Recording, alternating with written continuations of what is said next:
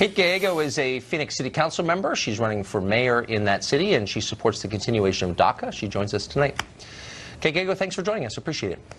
Thank you so much for having me.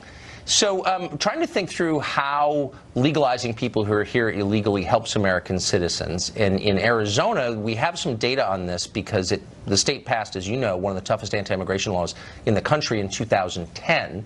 And the effects of that have been studied. And here's what they showed. There was a short-term labor shortage, obviously. People here to work. They can't work. There was a labor shortage. But over time, automation made up for it, and wages went up for American workers. Costs, meanwhile, went down. Prison costs went down. Education costs went down dramatically by hundreds of millions of dollars. So given that we know that, why does it help the economy to legalize people here illegally? Right now, the city of Phoenix is the fastest growing city in the entire country. We added more people in 2016 than on any other city. And we're constrained by our workforce right now. We just had some folks from the home building industry come into the city of Phoenix and say, we could do so much more if we had a larger construction workforce. We could be creating jobs, we could building new affordable homes for people to live in, but we don't have the workforce we need. And they said that the point that they really feel like it's changed was not having enough people through immigration.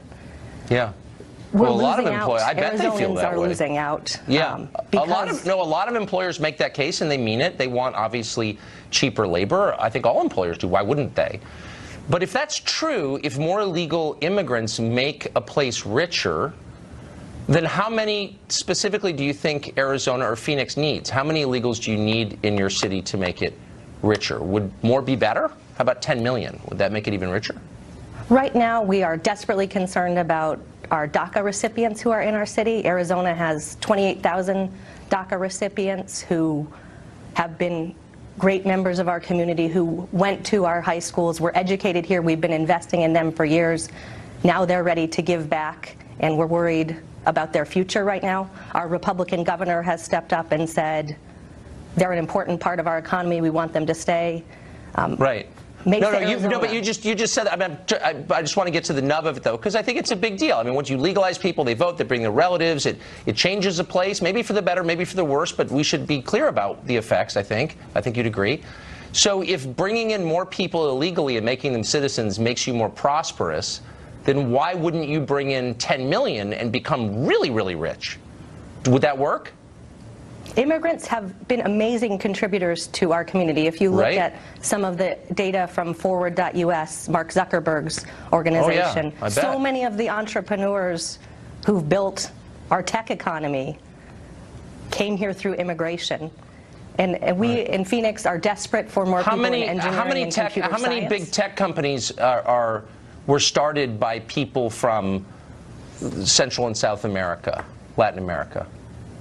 So right now I'm sitting in Phoenix, Arizona, very close to a company called Fortis, that was started by a gentleman from Panama.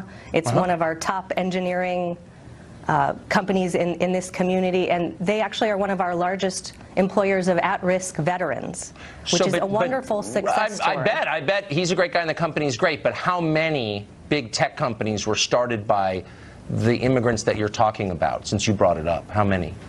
If you look at, we have so many success stories in this community, and some of them have gotten national attention.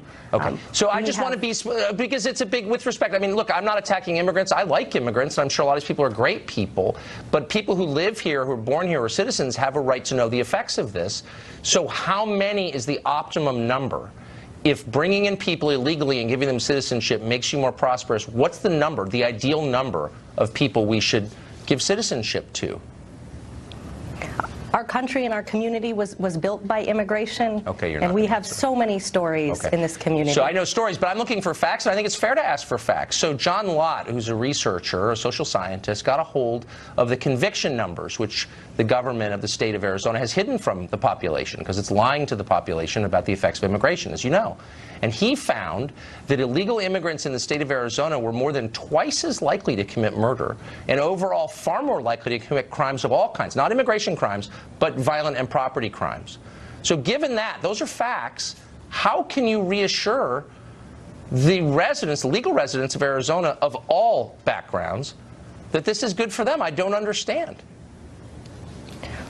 We and cities throughout our community have seen great success stories when people feel like they can work with the police department and there's trust. So we've had folks who did not have legal immigration status but were willing to work with our police department and have been very important in helping us, particularly with drug-related crimes. Okay, but do you acknowledge do you acknowledge the reality of what I just said? So this study, which got a hold of Arizona state numbers, which I think are legitimate, says that people illegally in Arizona are far more likely to commit serious crime. Do you not believe that? Are you just ignoring it, or what's your response to that? So I just received the arrest and crime data from the last calendar year, 2017, for the city of Phoenix. And that wasn't what we found in the city of Phoenix. Unfortunately, violent crime was led by people who live here and who were born here. But that's not the question. Were people who were there illegally more likely or less likely to commit serious crimes in the city of Phoenix? Are you really saying they were less likely? I don't think that's what the numbers show. Our 2017 numbers tell a very different story than the story that that researcher is telling you. So are you saying, just to be totally clear, because we're almost out of time, are you saying that you've seen numbers that in the city of Phoenix, people here illegally were less likely to commit serious crimes than citizens? Is that what you're saying? I just want to get you on the record. I'm saying we need comprehensive immigration reform, and it will help. Oh, you're slipping out of the question. I'm asking a very simple question, and you're not giving me a real answer, and I think that tells the whole story. Thanks for joining us. I appreciate it. Thanks for having me. Democrats apparently